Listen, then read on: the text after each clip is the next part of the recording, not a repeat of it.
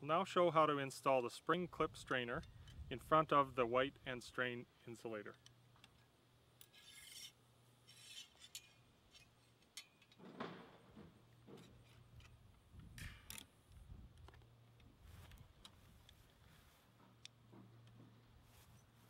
Once again, we make a 90-degree handle, which just helps us twist tightly upon itself.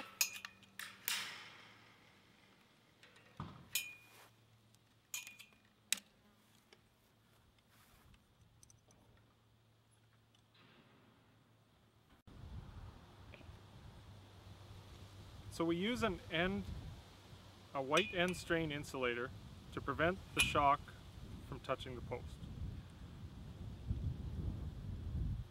We use a spring clip strainer tightener to keep tension on the fence itself. We will feed the wire through one of the two holes in the bobbin.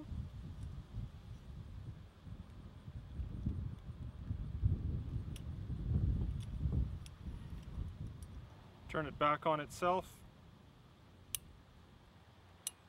flip down the spring. You can then tighten the bobbin to tension the fence.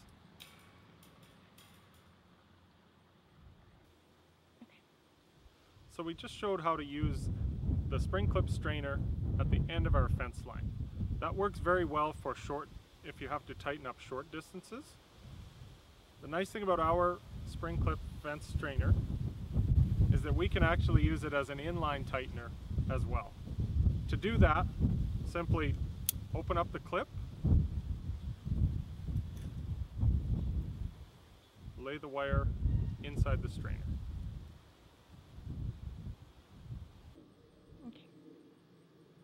Once we feed the wire under the notch, take your wrench, just start turning that strainer. Set our clip in place.